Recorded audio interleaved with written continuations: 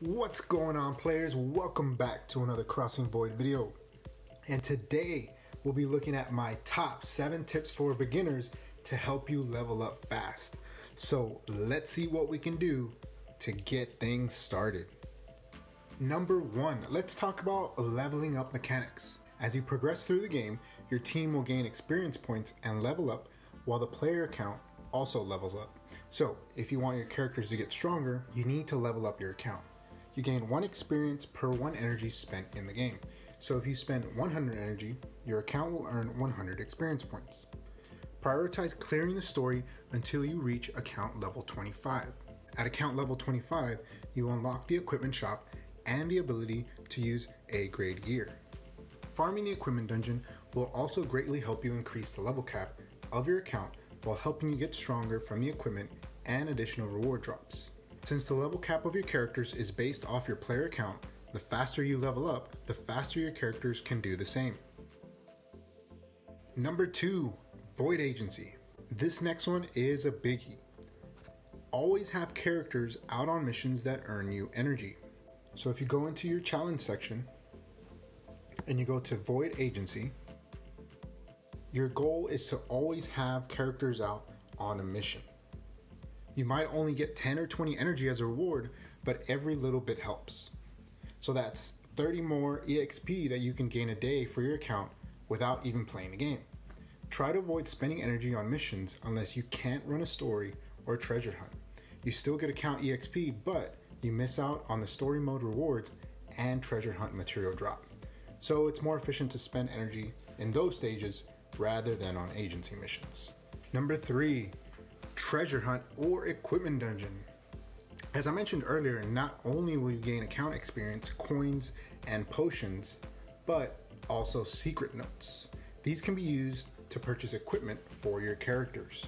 This can also be easy to overlook, so once you hit account level 25 by progressing through the story, head over to the treasure hunt and start farming the hardest difficulty possible. Keep in mind that these stages will reward you with the equipment and materials, which in turn will help make playing the game easier and allow you to clear harder content.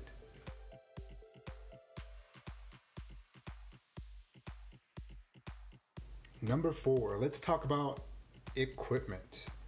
Don't be afraid to max level your equipment when starting off the game. C grade or green equipment and B grade blue level equipment require minimal investment and have a level cap, so you might as well max it out ASAP to help your characters.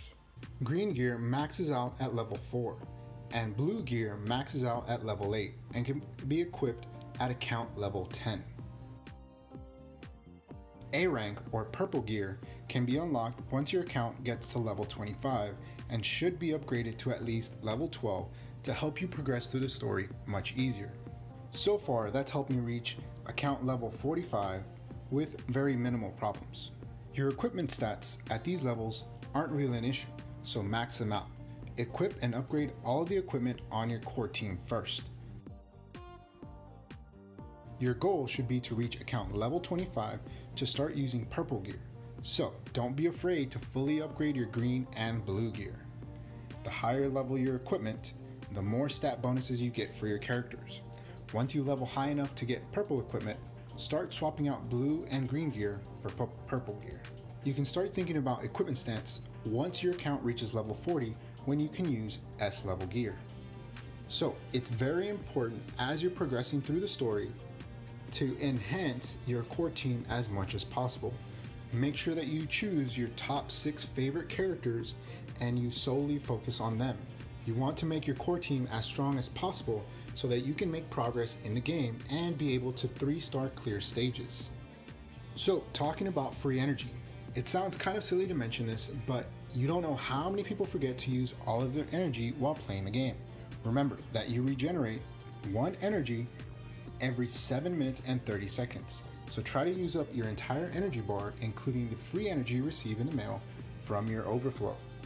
This will help you maximize your EXP gained each day. Number 6, 3-star clear the hardest difficulty stage you can. If you only care about account and character EXP, this will help you use the max amount of energy per stage, which is 18 energy per run, for my free-to-play people and 24 energy for my pay-to-play.